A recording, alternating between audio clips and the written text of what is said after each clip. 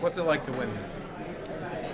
It is very humbling just to be among Cleveland legends that I admire. I really, when I do things, when I grew up in Puerto Rico, one of the things my parents always say, do things without expecting anything back. I just play the game just to make a difference and coach just to make a difference to help people. I never expect anything back, but to get in a war like this, it is just not one moment. It's a collage of moments and a collaborated effort that comes up because it's not just me. I play in a team, so a lot of people have to do with this.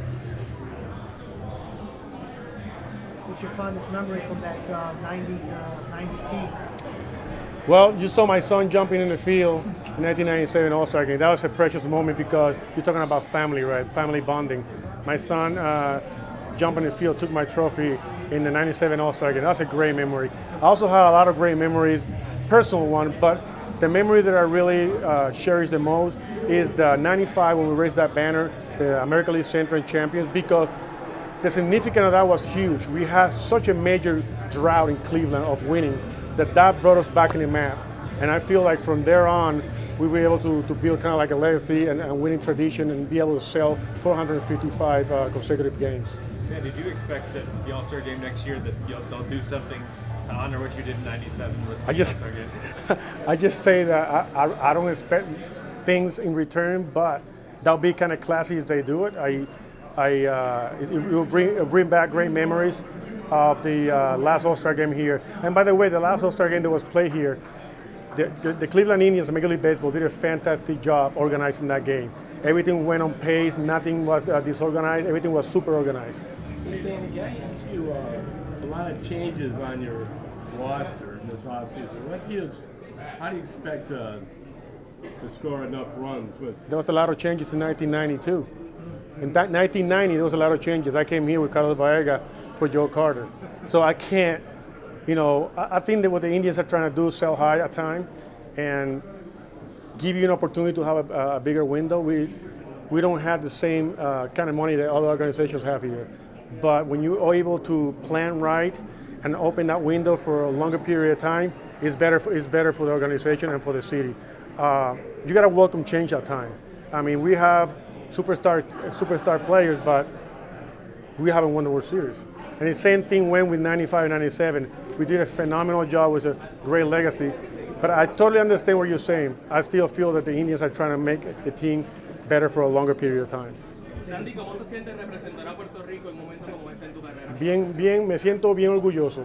Bien orgulloso. Yo vine de Salinas, Puerto Rico, y venir de un pueblo tan pequeño hasta aquí con esta magnitud es algo que inolvidable para mí.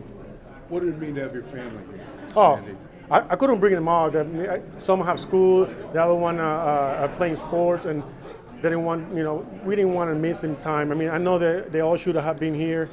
I'm honored and I'm very happy that they got to, some of my kids, especially the one that grew up here, get to witness this event. Does Marcus still have that trophy? Yeah, he still does. Marcus has a shrine of myself. I mean, he has a trophy case with my All-Star games rings, World Series rings, trophies, MVPs, Gold Glove, and all that stuff. He has it all in his house. So I'm proud that my son kind of like keep that alive. I mean, if you go to my house where I live, I don't have one thing to show that I play baseball. Not even one. I'm serious. I'm not joking. I don't have a trophy in my house that say Sandy Alomar play baseball. Not one. What happened to the chest protector? That was one of the coolest. He has it too. He has a shin guard, the mask, the chest protector, and the shoes. And they made a special batting glove also. He has them too. You can ask him if you want. Why don't you have anything in your own memory? Because it's just like, maybe one day when I retire away from everything, I focus on that. But right now, it's not really, I want to win a World Series, man. That's what I want to do first. And when we do that, I put everything out.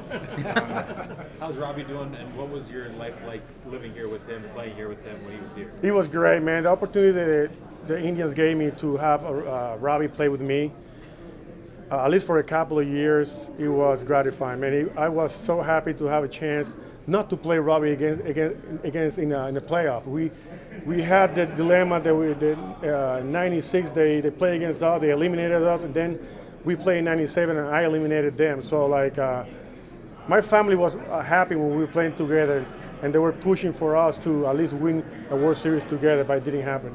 Sandy, what is it about this place that makes it feel like home to you? People are very, very genuine here. Humble, genuine, they embrace you. Like I said before, I thought that with that big trade that Carlos Baerga and myself came here for Joe Carter, I thought that was going to create some, discomfort coming here. But people embraced me with open arms, gave me an opportunity, and I just wanted to make a difference and was able to stay in Cleveland. I'm very humble about it. It's amazing how one transaction, a trade the Padres made a zillion years ago, you're here in Cleveland talking to us about this. What a different that one move that changed my life forever.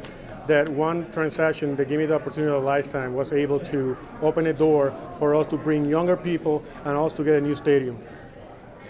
Sandy, so many fans have maintained such a special connection with so many guys from those teams in the 90s. Just over 20 years, how special has that been to have that? Unbelievable. The attachment that people have on a 90s team is unbelievable. It's almost unrealistic because it's been so long ago that, but it goes to show you that the 455 that you see out there, that's that.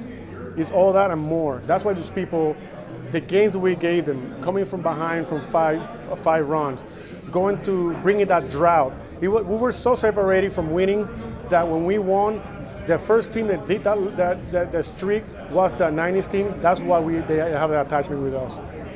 This team can change that and win. Sandy, Grover was talking about in the video, at the end of the video, about you getting a chance to manage. Is that still something you want to do? It's an opportunity to rise itself, yes. I'm not losing sleep about the managerial job. I don't solicit, I don't network, and I don't have an agenda as a coach. I'm here to do my job, and I do my job to the fullest. I love to help, I love to be on the field, but the opportunity coming in the future, I greatly appreciate it. I'll do the interview, and hopefully I get a job, but we have a good manager right now.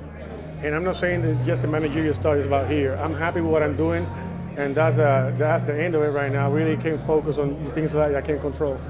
How do you think Roberto Perez is going to do this year? I think Roberto Perez is going to do great. He's an exceptional defensive catcher. He proved that in 2016 when he helped us go to the World Series.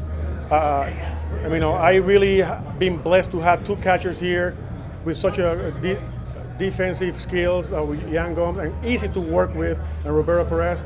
That I don't feel like I'm not afraid to have Roberto Perez to be the catcher. I feel like he's going to do great.